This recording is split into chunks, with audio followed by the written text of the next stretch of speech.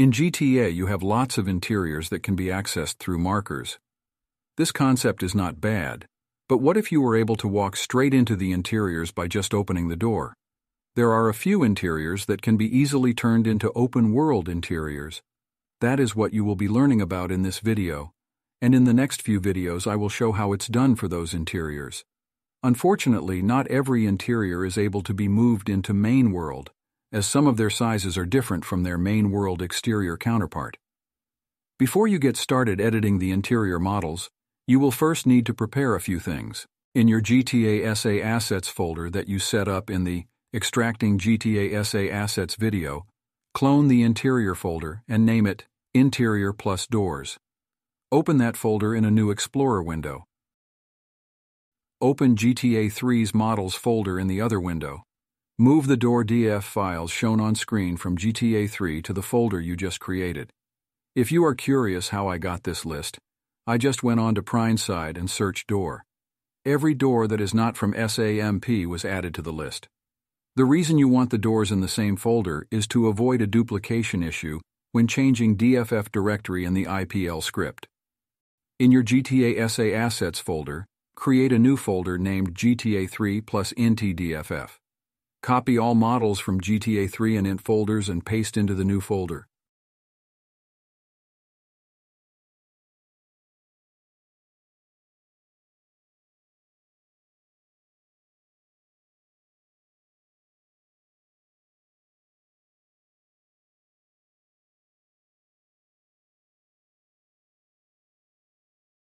Next, locate these files and create a folder for them named Exterior and Interior Files. You will also need the collisions, but not for the doors.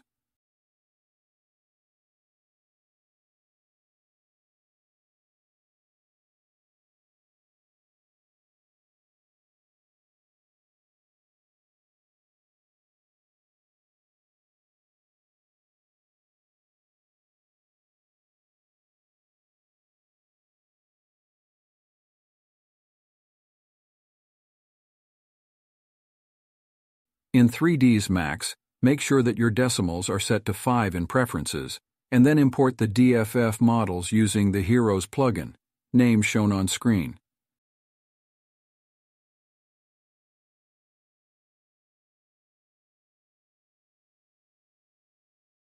You can use Keen's batch loader script to batch import the models after importing one model to inherit its import settings.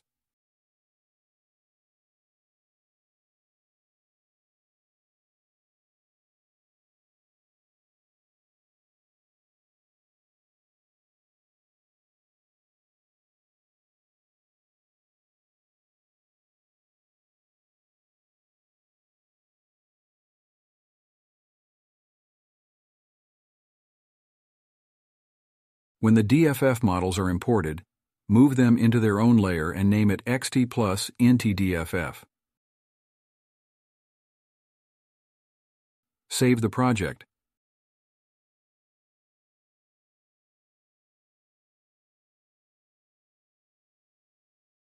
Create a new 3ds Max project and import collisions using Goldfish's scripts, names shown on screen. You do not need to import the door collisions.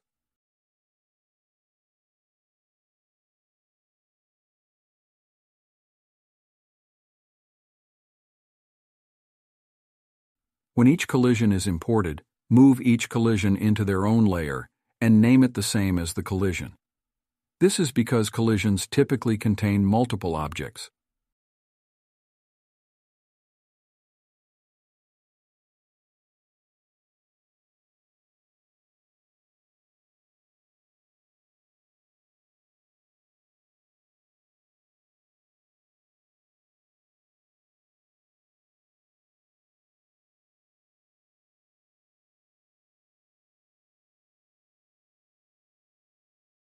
Create a new layer named Enterable Interiors.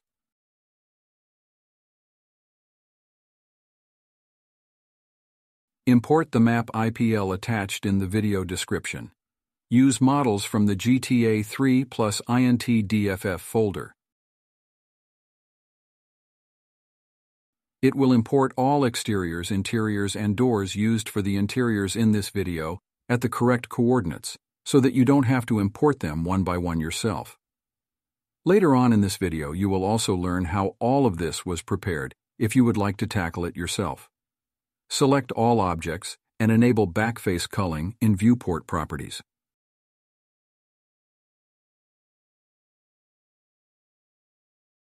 Use the Replace Import function to replace all of the main exterior and interior objects that were imported with Goldfish's scripts, to be replaced with the models imported with the Heroes plugin, as that is the plugin we will use to export models later. In viewport settings, disable transparency to better see what is going on. In the next few videos, I will cover how to individually convert each of the shown interiors. How I did this.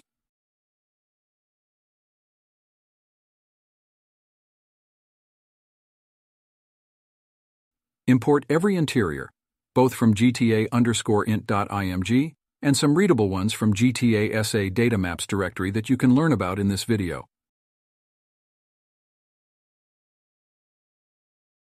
Save project and create a new project for doors to avoid a duplication issue when changing the DFF path. Locate all door models from Prineside and extract DFFs into its own folder.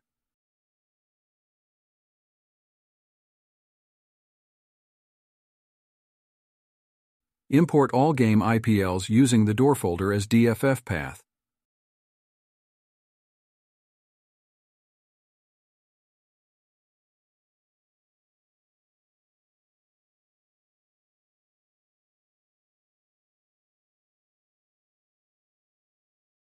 Add door models to a group so that they're easier to select later.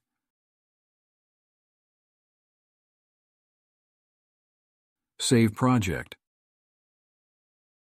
Load the main project and merge the door project.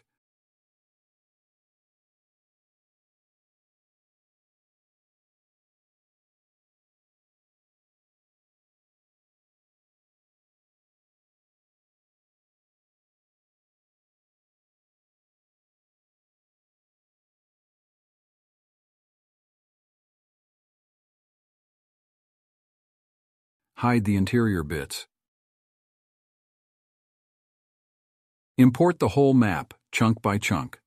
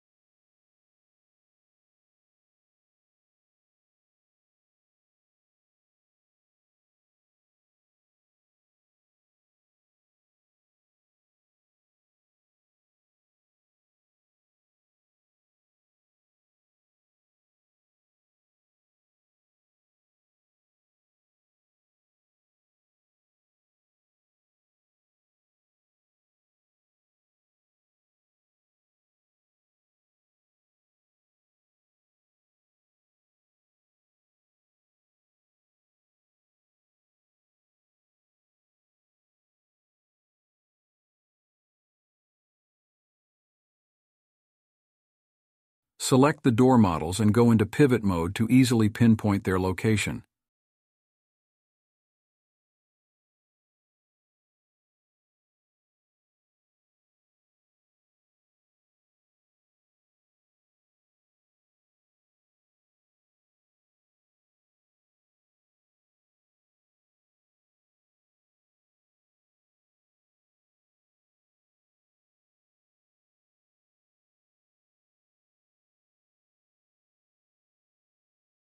Still in pivot mode, select the buildings the doors are connected with.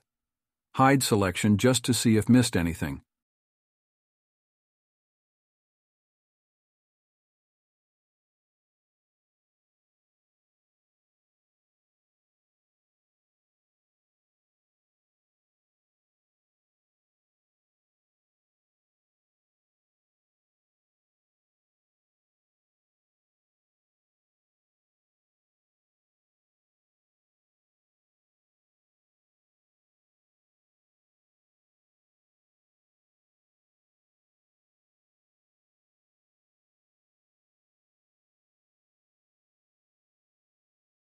When selected everything, Control-I and delete unnecessary world models.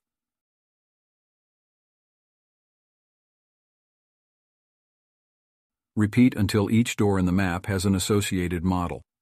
If some doors don't have their own exteriors, double-check that you loaded all IPLs or reference Prineside or MTA map editor. To figure out how the interiors and exteriors are connected, I created a separate project and imported all readable IPLs with only NX set to import. No inst or anything, as I only want ENX, which are markers. These ENX primitives has custom attributes with the name of the interior. I merged the separate project into the main project.